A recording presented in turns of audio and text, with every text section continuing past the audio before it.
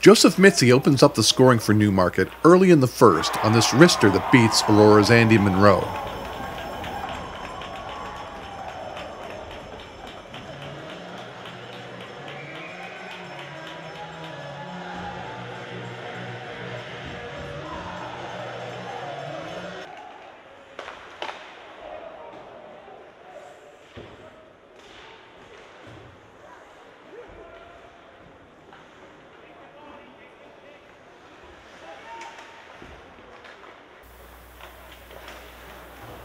Keaton Radcliffe of the Tigers answers with a wraparound that ties the game at 1 apiece.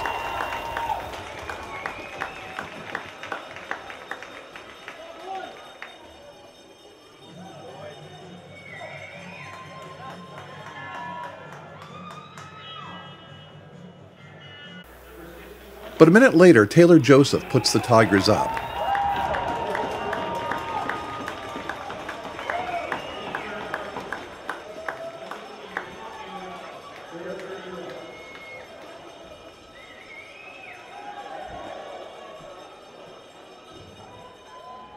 Midway into the first, Christian Cella deflects a Jacob Piltzmaker shot from the point, and we have a tie game.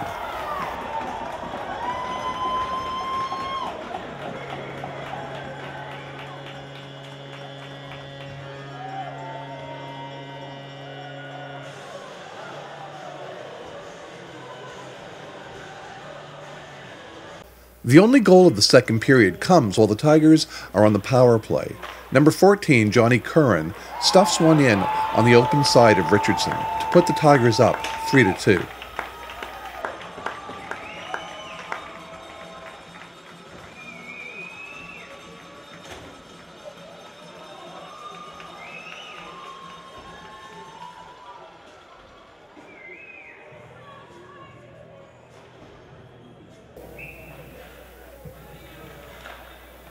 Early in the third, Drake Board scores another bizarre goal when he swats at a loose puck that somehow gets past Richardson. Tigers lead 4-2.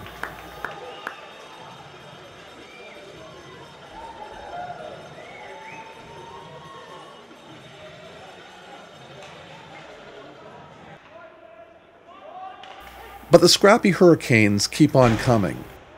Anthony Salemi feeds Sam Hu, and Hu buries it.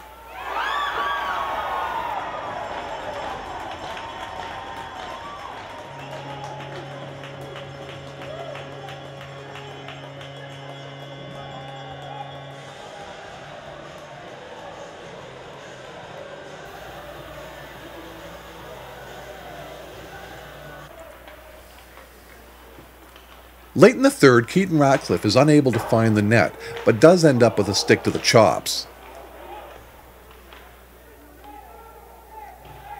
With 2.5 minutes remaining in regulation, Newmarket pulls Richardson and goes on the power play. Mitchell Dugan puts a shot on net that finds its way past Monroe. We are going to overtime.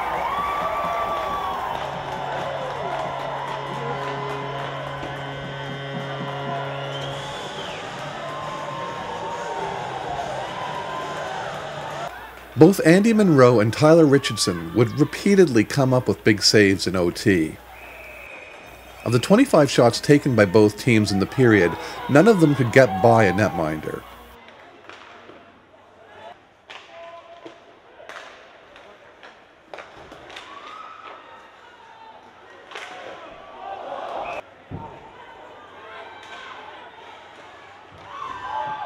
So we head to a second period of overtime.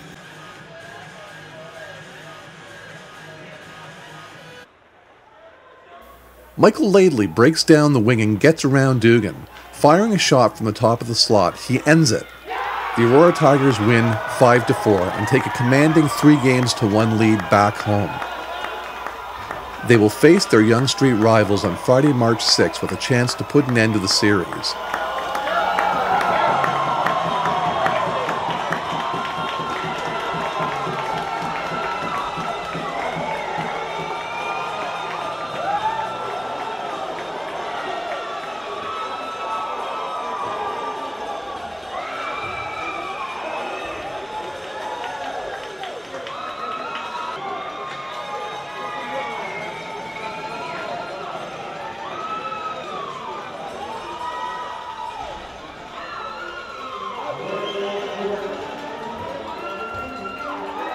For Redline Productions, I'm Troy Harkin.